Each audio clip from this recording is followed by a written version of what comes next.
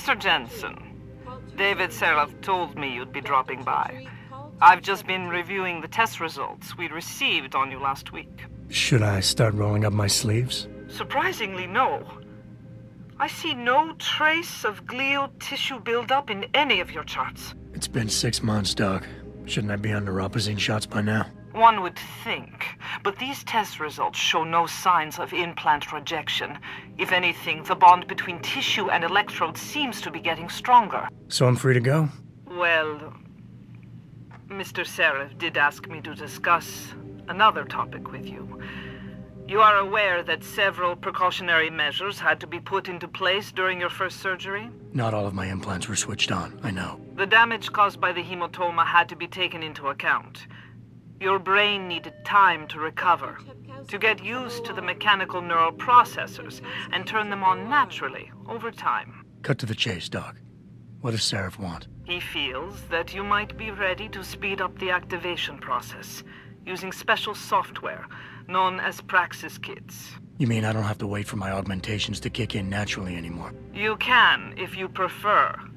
But Mr. Seraph did make a generous donation to LIM in your name, thus ensuring that Praxis software linked to your particular neuro enhancements would always be available to you and you alone.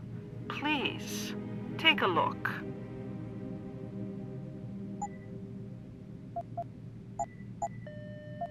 Dr. LeBlanc, code blue. Dr. LeBlanc, code Very blue. well, Mr. Jensen. Use it in good health.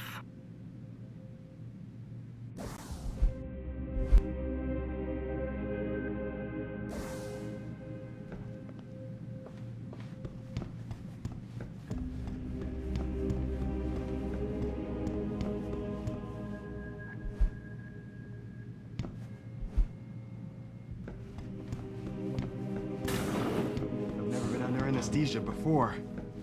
Is it true they stop your heart and the machine does your breathing?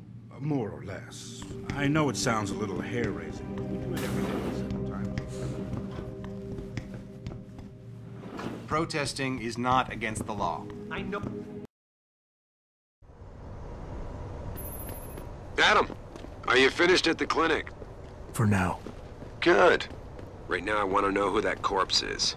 Head over to the police station and get his neural hub. And Adam, if you can't talk your way in, consider making a strategic retreat. There's gotta be another entrance on the side of the building. These bug lovers get in my face.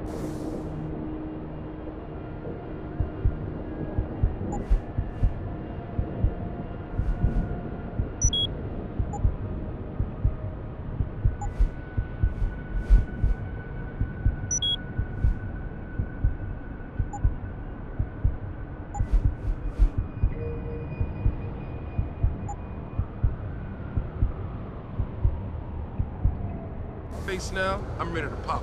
Grayson, where he at these days? Yo, where you been, man? You been running shit? Hello there. Well, you must be Adam Jensen. A keen observation. Mrs. Reed told me you might pay me a visit. And don't take this the wrong way, but you're kind of hard to miss. I'll try to take that as a compliment. She told me you might have information regarding Megan Reed's case and the attack on Seraph headquarters. Oh boy, what a mess. Total pissing match. We had the feds on our ass, orders from 3 different departments, and pressure from so many lobbyists it felt like being the scrawny new kid in the prison shower. It is a very high-profile case. Mrs. Reed said you thought some procedures were overlooked. You got that right. I mean, you know how it is. Mrs. Reed told me you used to be a cop. There's always cases where you see the lazy officers taking shortcuts. But this was different. Different how? Too much stuff got overlooked. People seemed way too eager to jump to conclusions, and every time I was remotely insistent, I got turned down by ranking officers. People wanted to bury this thing fast. That's never a good sign. Surely you have something more substantial than this. Yeah, well, that's where you come in. I got a couple of leads I could never fully investigate. I started poking around, but these government-type agents just gave me the creeps. I got scared. Months away from retirement, I didn't want to fuck things up. But you obviously have the means to get to the bottom of this. So what have you got? First off, there's a rumor that the order to close the investigation came from higher up, maybe even outside the local department. Anything like that would have passed through Captain Penn. There might be traces of this left on his office computer. Guess I'll have to pay a visit to the local precinct. Well, while you're there, there was an officer assigned to the case, Chet Wagner. He's not what you call a choir boy.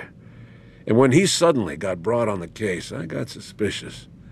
Somebody wanted him there. And I'm pretty sure he tampered with some of the evidence. You should talk to him. Find out what he knows.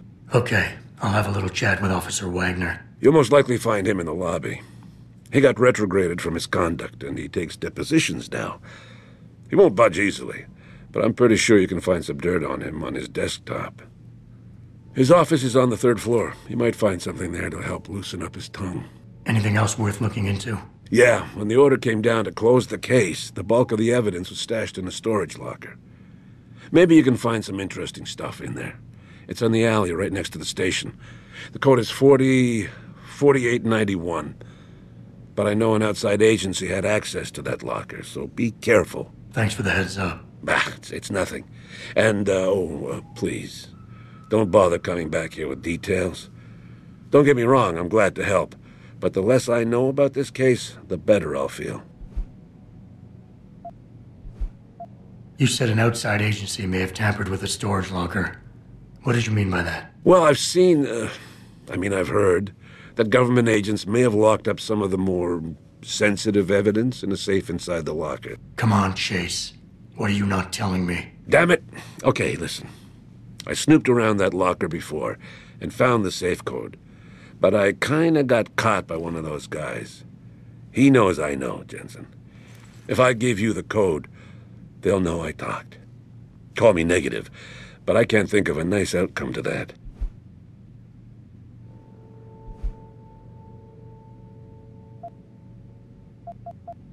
Come on, Chase. You're the good guy, the honest cop. In a police flick, you'd be the straight arrow.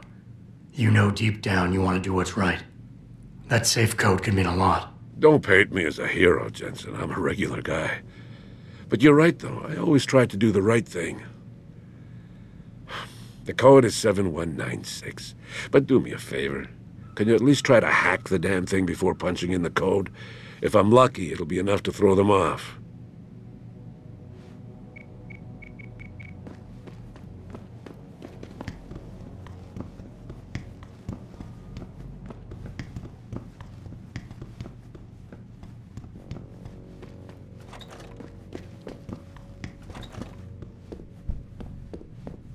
Welcome.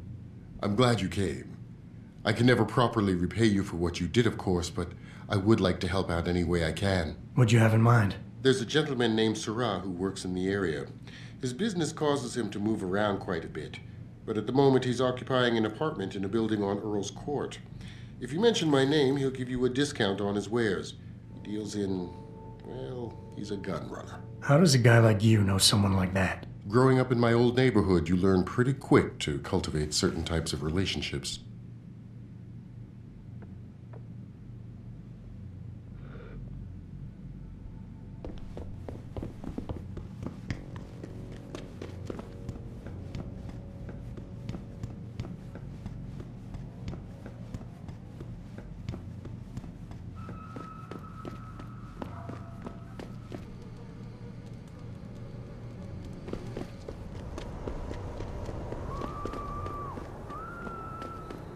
About getting my pit bull augmented. Get him some cyber paws, cyber fangs. This city is one big gutter. Always will. Think this is bad? The UN passes that legislation thing. Detroit is gonna be one giant bread line. That's what I've been saying. David Serafine saved this city. He split it into the haves and have-nots. Yeah, damn right.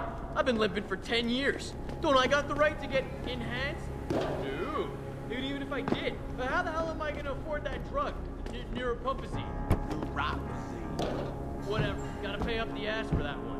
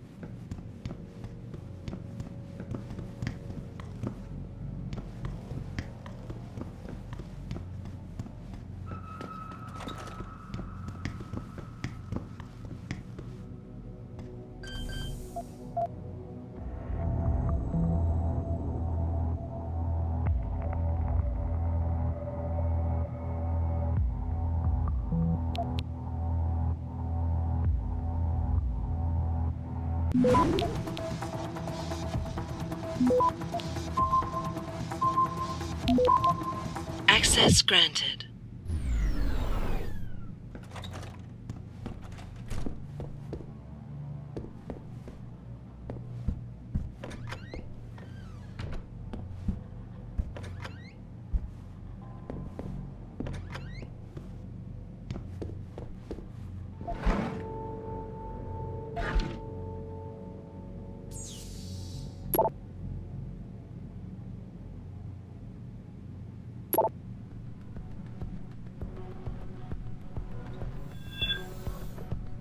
Yo, Kendall! I know you're here, man!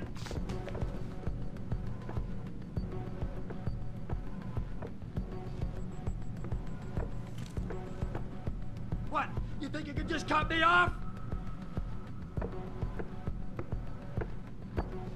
Come on, man! I need my new puzzle!